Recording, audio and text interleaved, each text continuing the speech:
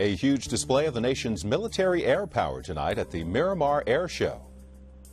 I'm Dwayne Brown. We'll have a look at the big show tonight on KPBS Evening Edition. And I'm Peggy Pico. A unique website for independent voters launches in San Diego. Coming up, we'll talk with its creator and find out why no party preference voters are the fastest growing constituents in the county. And we'll have the latest on the stalled talks between Orchestra Nova and the Musicians Union. KPBS Evening Edition starts now.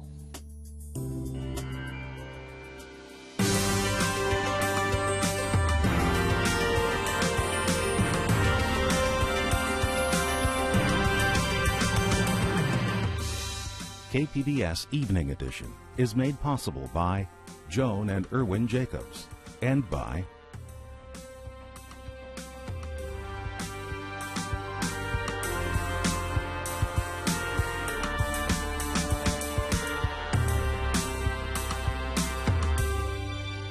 Hello, good evening. Thanks for joining us.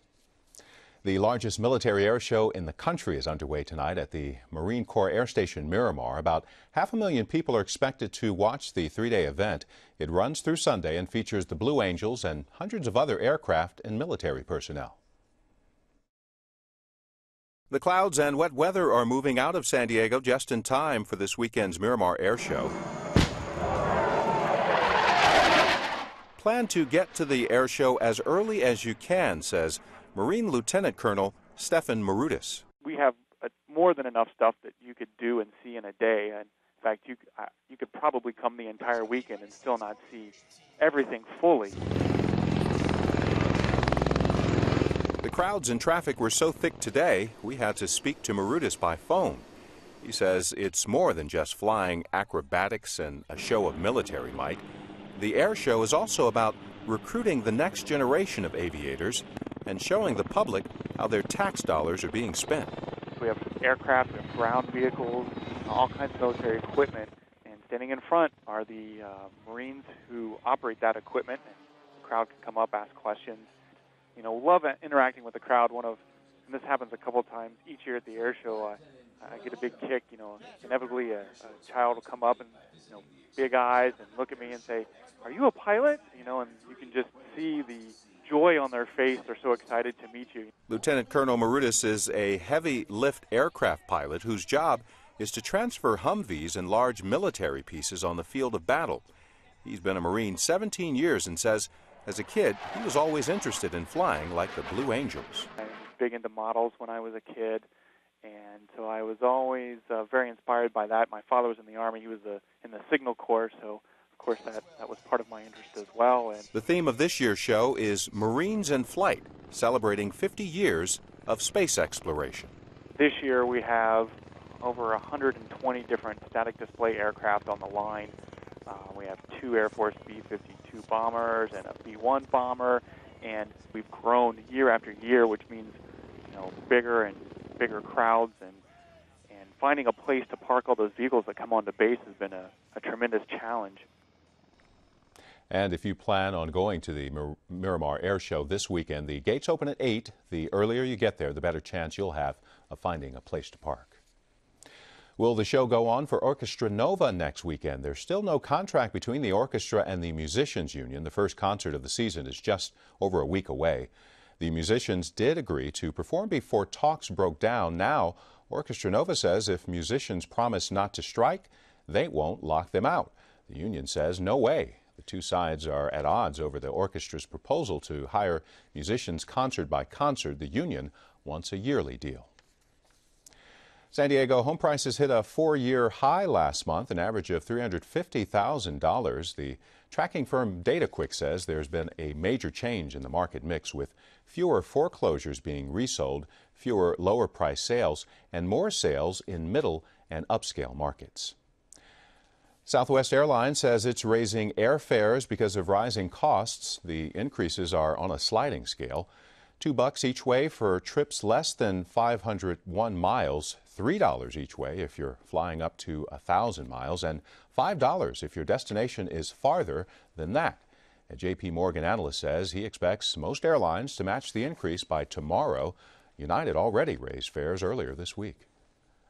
The Coast Guard says someone left more than 3,000 pounds of marijuana floating off the San Diego coast. It was found Wednesday about 35 miles west of Mission Beach. Coast Guard says someone might have left it there to be picked up later, or it might have gotten dumped after the owner spotted a Navy helicopter in the area. A scheme to fix University of San Diego basketball games led to a 30-month prison sentence today. Steve Goria pleaded guilty to betting on a game after a USD player was paid to influence it. Goria is one of 10 people indicted in the case, which also involves charges of drug trafficking. 2 USD players and a former assistant coach are among the accused. The Obama administration has approved more than 4,500 young illegal immigrants for a program. It allows them to stay in the U.S. and get a work permit. Some are from San Diego. KPBS Fronteras reporter Adrian Florido spoke with one of them. Ana Mendoza, thanks for joining me. So tell me, first, I'd kind of like to ask you to take me back to June 15th of this year when President Obama announced his Deferred Action Program.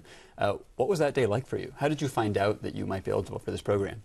Actually, my parents called me because I was at home, but I hadn't seen anything. So they called me and told me, and I researched it. And it was sort of a sense of, okay, yeah, I can finally work and, start my career. So it definitely was a great sense of happiness for me and my family, too, because they were very supportive from the very beginning.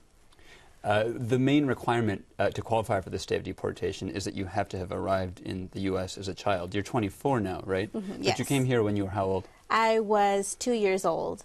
And do you know kind of the circumstances behind how you got here? Those circumstances are very vague for me because I haven't really talked to my parents about it, but I do know that we came here to find better opportunities. One of the big benefits of this program is that it allows you to get a job, and I bet at the age of 24, never having had a job before, that probably is kind of a huge step, right? Oh yes, I've done internships, but it's never quite the same as getting a real job. So that's definitely something that I'm looking forward to. What sorts of career opportunities are you interested in? I studied public relations, so that's something that I'm very passionate about. So I'm looking into firms that are hiring for public relations. And you just recently found out that you had actually been approved for this program, right? I assume you were probably one of the first deferred action applicants to get your application into the government. Yes, I sent my application in a week after the program opened, and I received my approval. I received a message last week, and I received my card on Wednesday. So what does the card look like? It's just like a government issued ID. It says that I'm employed, I'm able to work here, and it also says that it's not valid for reentry. Not valid for reentry, meaning you can't leave the country. I can't leave the country. But in some ways, it's probably better than anything you've ever had before, right? Yes, because I can give that to an employer, and it says that I legally am allowed to work here in the United States. So what was that like, opening that envelope for the first time and seeing that kind of first sort of official document from the U.S. government that you've ever had in your life that allows you some kind of, status here that allows you to do more than just kind of live in the shadows, It was very overwhelming. I actually haven't really processed it because it's been 2 days, so I was very happy, and I kind of had a sense of, okay, now I have to hurry and find a job and show that I do want to stay here and work and be a good member of society. I mean, you certainly have processed it, I bet, more than a lot of people have, because you have come here to the studio today directly from 3 job interviews, right? Oh yes, so it's overwhelming again, but I'm very happy. And so where were your interviews this morning? I had 3 interviews. They were at Keystone Marketing, Boom Marketing, and GQ Marketing. And they went well? They all went well, yes. I have 2 callbacks. So when will you find out whether you got the job? It's a 3-interview process, so I am in the 2nd interview process. Well, good luck. Good luck. You. Ana Mendoza, thanks for joining me. The federal government's approved a plan to streamline solar development in the West. They've set aside nearly 300,000 acres of public land as solar energy zones. The zones include land in Riverside and Imperial counties. The new solar energy zones are near existing power lines in areas with fewer environmental concerns. City Heights is about 100 acres short of the city's goal for park space in the neighborhood. The community wants to build a new skate park, but there's no money for it. Recently, I spoke with Speak City Heights reporter Megan Burks about what's keeping dollars from flowing to the park-poor communities like City Heights.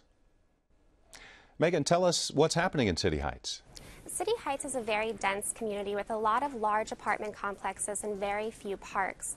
Residents have long fought for more open space there, but the cause really gained traction a couple of years ago when young skateboarders picked it up. They had been getting in trouble for skating near schools and libraries, so they started lobbying their council members for a park they could use. And why can't the city find money when it does for other communities? Parks are largely funded with fees levied on developers, and that money has to stay in the communities where they're generated. So if somebody goes in and builds a new housing tract in a suburb, the money that he or she pays has to go toward projects in that suburb. And what would you say, what is the city doing to address the park shortage in City Heights now? The city is trying something new. It has invited community planning groups to compile a list of recommendations and present that to the mayor before he drafts his budget. In years past, they wouldn't have that opportunity until late in the budget cycle.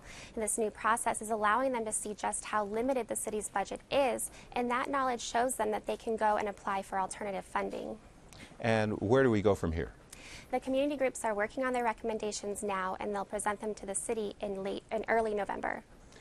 KPBS Speak City Heights reporter Megan Burks. The Chargers have nearly sold out Monday night's home game against the Denver Broncos, so no blackout for San Diego fans. Right now, the Chargers are at the top of the AFC West with 3 wins and 2 losses. The Broncos are right behind them at 2 wins and 3 losses.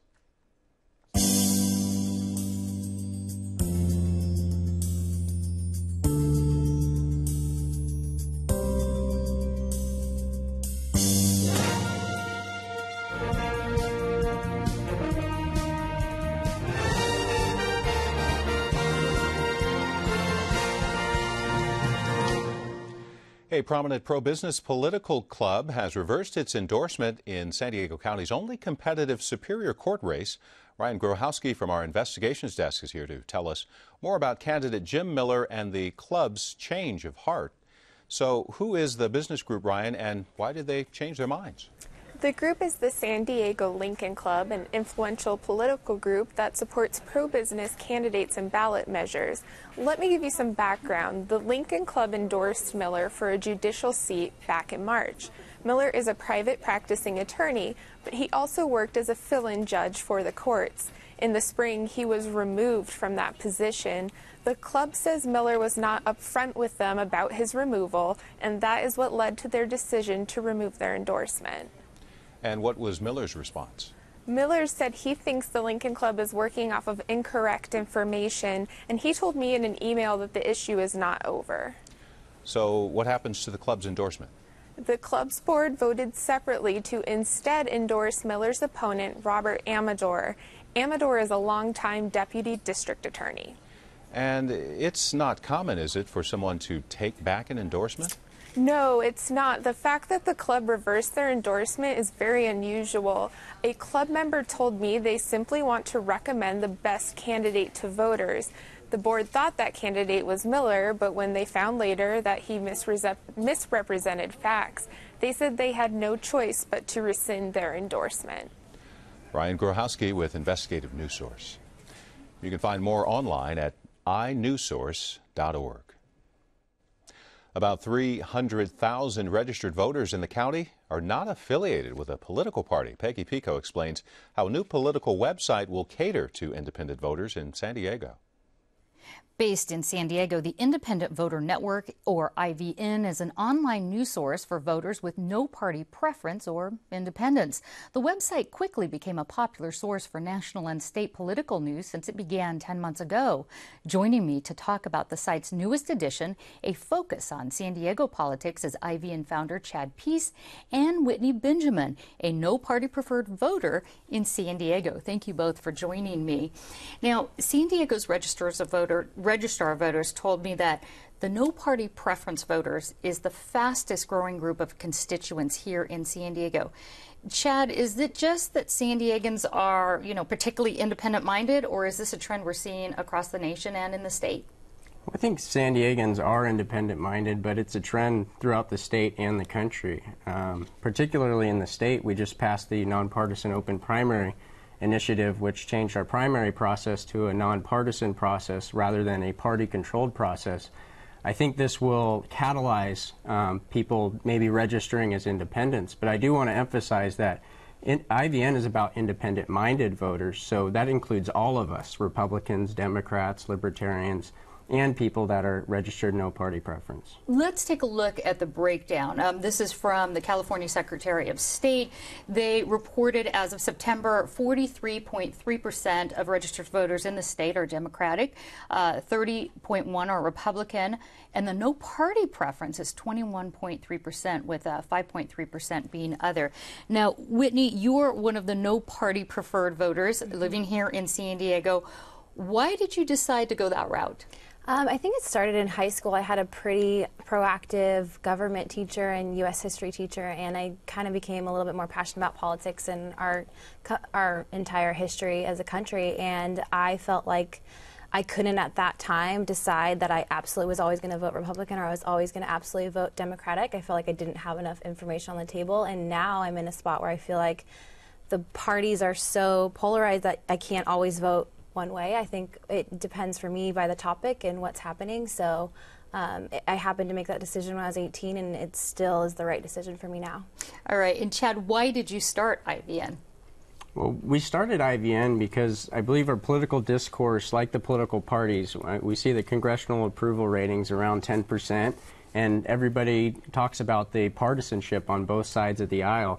We started IVN to provide a platform for communication where we can all start talking to each other instead of past one another. There's no litmus test on IVN. There's 4 simple etiquette guidelines. Don't attack each other, substantiate what you say, don't make partisan-based attacks. If everyone follows these guidelines, we believe we can raise the level of discourse to a place where we can start coming to solutions that aren't based on party.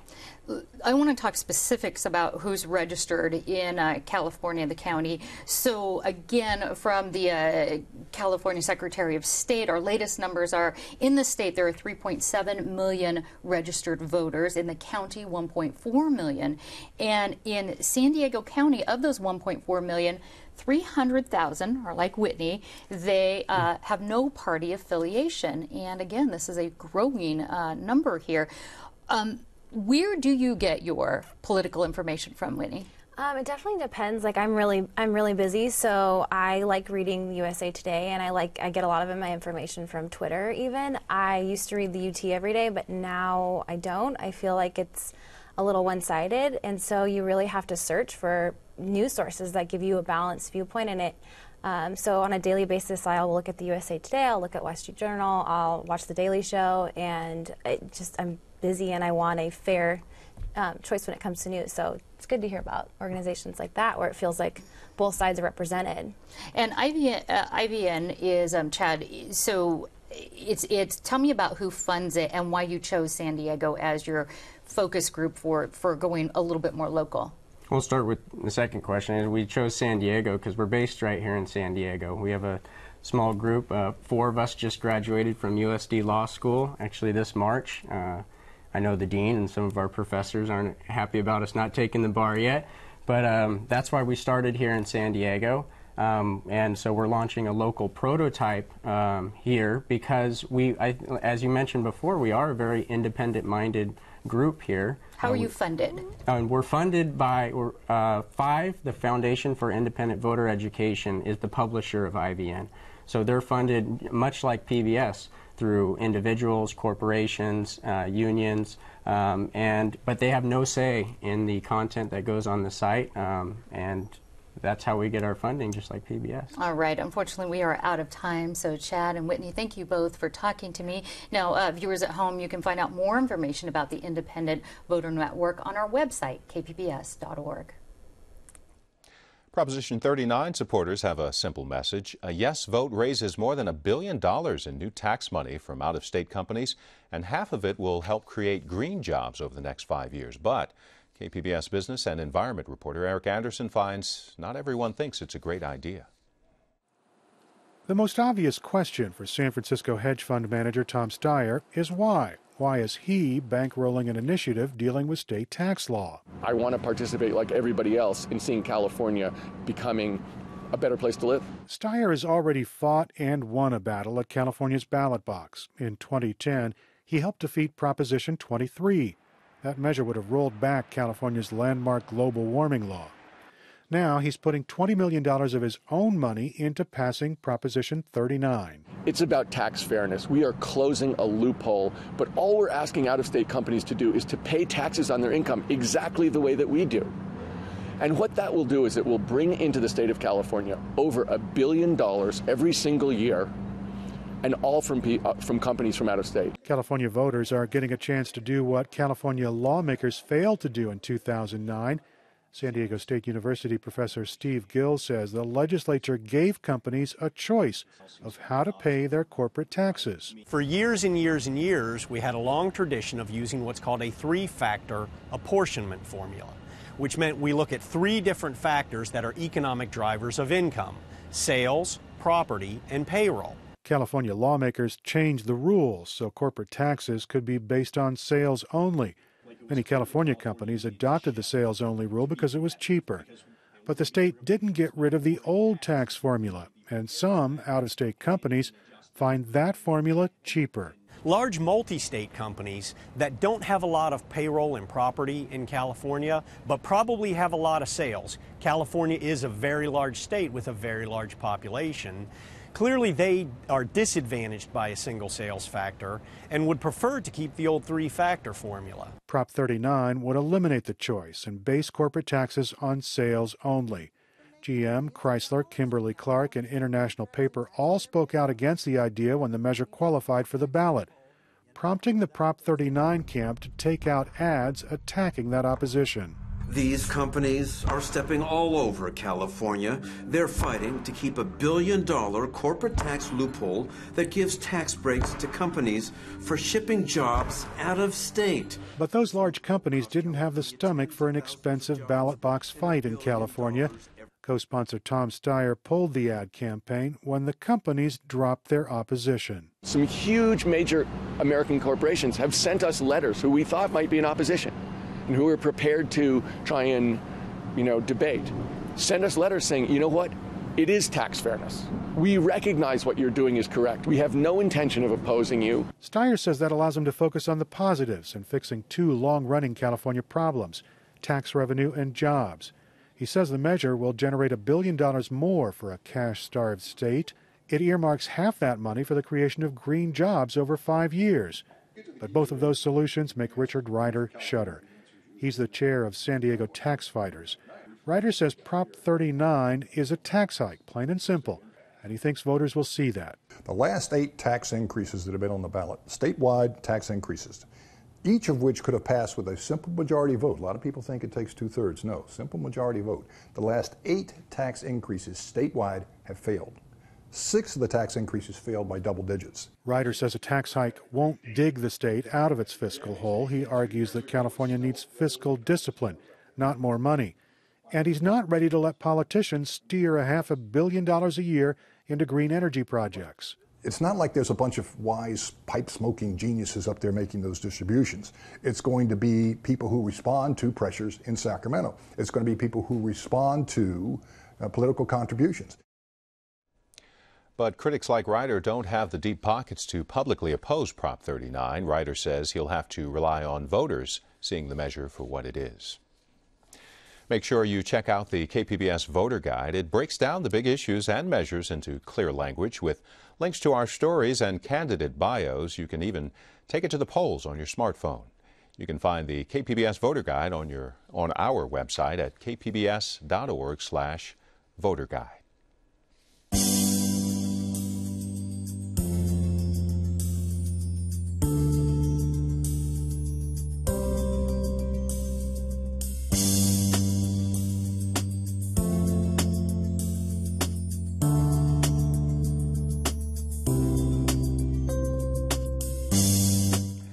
The space shuttle Endeavour is making her slow, steady trek toward the California Science Center in Los Angeles. How slow, you say? Try 2 miles an hour. A 160-wheel ground carrier is taking the Endeavour on her final journey. She's expected to arrive at the Science Center tomorrow, and she'll be open to the public on October 30th.